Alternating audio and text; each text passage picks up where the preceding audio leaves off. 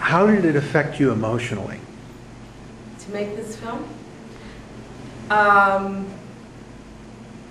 It was very emotional because, you know, I got very close to Tomas Young, the main subject of the film, and in a kind of familial sort of way.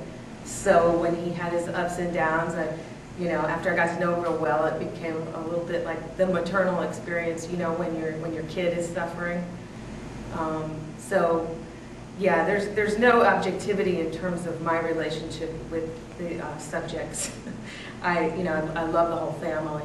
Try also to, you know, portray them, you know, all the different sides of their characters, because I think that, you know, if you love somebody as a filmmaker, and you know, and they're your subject, that doesn't necessarily mean you're going to paint this totally rosy picture of them. It means you're going to paint an honest picture of them, and that even though there's negative sides of their personality revealed, that the audience can also fall in love with them because they're human and real. I have another question. I think it was absolutely brilliant going to Senator Robert Byrd as a central character. At what point in the process of making this documentary did you get the idea that that was going to be the central focus from the Senate? That's a really good question from a storytelling and an editing perspective, because we had a dilemma. Phil Donahue, the editor, Bernadine Kolish, and I had this huge dilemma in the edit room about connecting the two parts of our story. You know, we have the story of Tomas Young and his family, and we have this story of how we got into the war and the scripted nature of the debate and politicians. And you know, where there was a real connection in real life was with Senator Byrd, because he was the sort of what Tomas Young was to the military, you know, Byrd was in the Senate. You know, he was just out there speaking his conscience. A lot of people were too, but he seemed to be the loudest and the most articulate.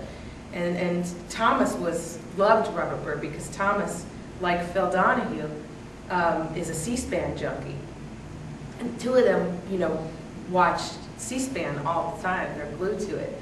So for Tomas, the idea of meeting Robert Byrd was this wonderful thing. But to me, at first it seemed like, oh, well, yes, if we could bring Robert Byrd and Tomas Young together for this film, that would be really great. And next thing you know, Phil is on the telephone calling Robert Byrd's office to make it happen. This was what was so wonderful about working with him, is that he's such a catalyst for making things happen. So Phil got in touch with Robert Byrd's office, and they invited him and Tomas to come meet the senator. And what you saw on the screen was a spontaneous interaction. Phil Donahue had sent Robert Byrd what we call the choruses, which is those debating scenes.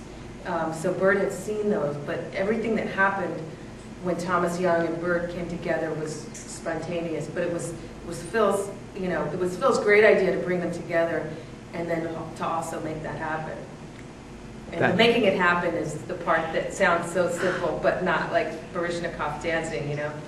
That was so emotional, having Byrd read the 23 names. That was incredible. That was Byrd. That was incredible. There it was, hanging on his wall. And the beautiful, yeah, the moment, and the sort of fragility, the vulnerability of the old guy who can't read and the young guy who can't walk, and but they're both such strong people, and it really is a hopeful ending.